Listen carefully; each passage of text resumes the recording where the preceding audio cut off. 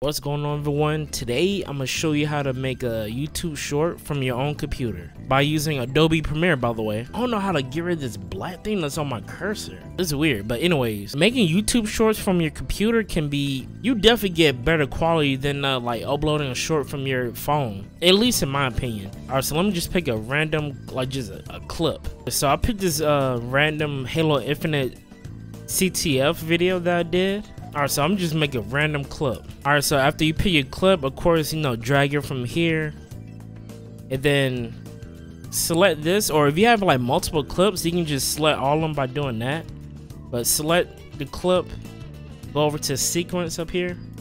Man, I need to get rid of that black thing, that black square.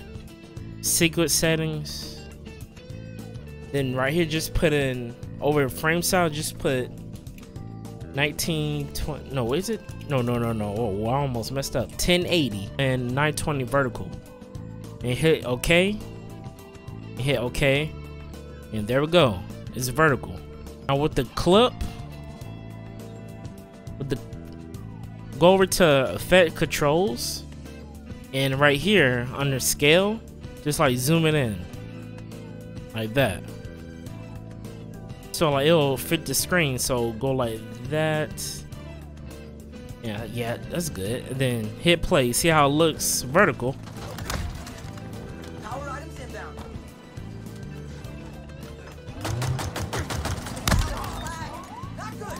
Okay, hold on, let me touch it up a little bit. Let me, so I touched it up a little bit. Let's see how I did. I mean, nothing too crazy though. I mean, this is just an example. Alright, go to File, Export, Media, then on Width and Height, leave on 1080 and 1920, of course. And then Performance, I put on hardware, but you can put on software if you want to. But my preference is just hardware. That's the GPU. Then profile, put profile on high profile right there. And let's see, oh, the bit rate, put the bit rate on CBR, and then the target bit rate, put it at 62.2.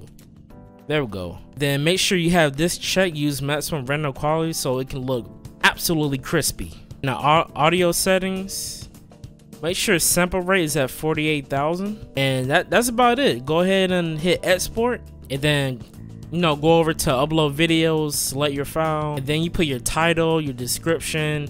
Oh yeah, make sure I even put on my title, make sure you put hashtag shorts so YouTube will know that it's a YouTube short.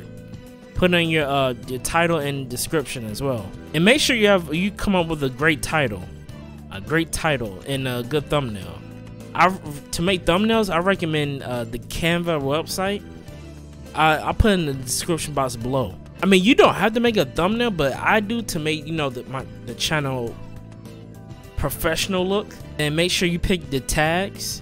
A lot of people say tags don't matter on your shorts, but I still do it just to have like every advantage to have YouTube push my short. But yeah, that's about it. If y'all have any questions, let me know in the comment section below. And hit that like button, subscribe to the channel if you're new for more tips and everything. And I'll catch you on my next video, alright?